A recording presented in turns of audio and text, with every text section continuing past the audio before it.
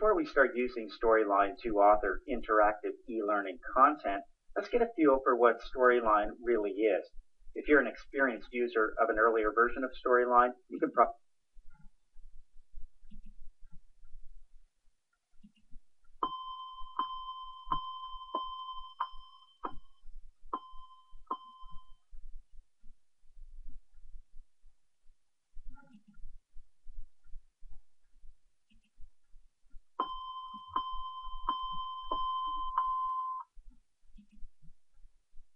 A quiz is a great way to assess learners here in Storyline.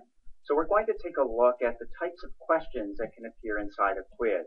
Now, quiz can be a project all on its own, or it could reside within an existing project like our new hire orientation project here.